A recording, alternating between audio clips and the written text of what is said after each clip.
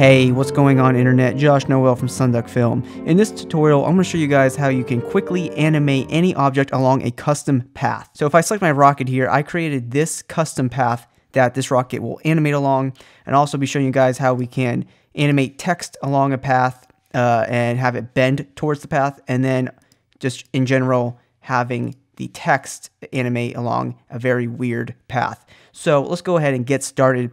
So here's a new comp. All I have in here is a rocket graphic. And if I want to create my own custom animation, what I can do is hit P on my keyboard and here's position. But here's the thing, it's like not exactly intuitive because all I have are two values here. So what we're going to do is make sure nothing is selected. We're going to go up to the pen tool right here at the top. And we're going to come here and click a point. And then we're going to click another point, where we want the second keyframe to be at.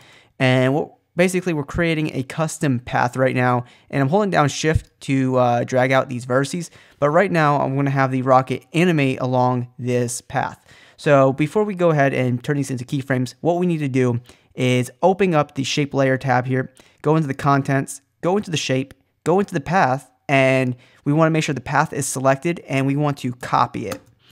And we'll go to our graphic here, and remember, hit P for position, and we'll select the position parameter, and we will paste those keyframes right into there. And we don't need the shape layer anymore, so we can just delete it.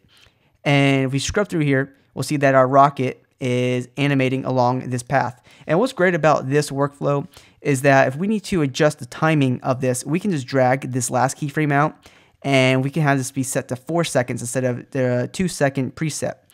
So this animation is now 4 seconds long and is animating along this path. So let's talk about animating text along a path. Let's grab the text title tool. We'll type out our text. And let's say we want to revolve this around, say, a circle. Let's go up here at the top, hold down the rectangle tool, and let's select the ellipse tool. And we can come here, click a point, and hold down Command and Shift on a Mac or Control and Shift on a PC to draw out a perfect circle just like this. And then let's take a look at our text, and let's open that up.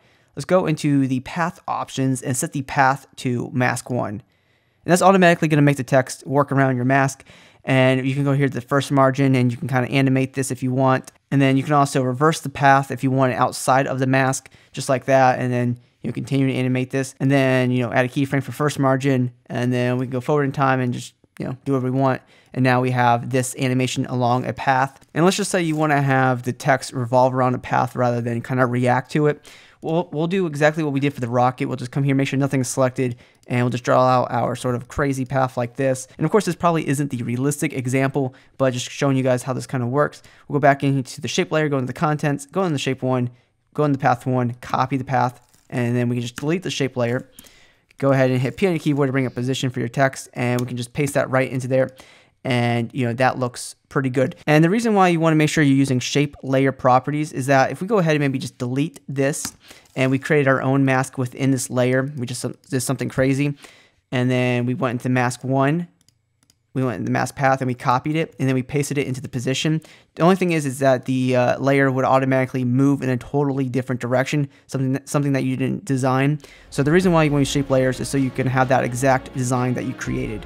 So just something to keep in mind. But with these techniques, you should be able to animate any object along your own custom path quite easily. So hope you guys enjoyed this video. If you did, please drop a like and subscribe to the channel for more After Effects tutorials just like this. And please be sure to hit me up on my social media networks. Those links are in the description of this video. And as always, thank you guys so much for watching this video, and I hope you have a good day.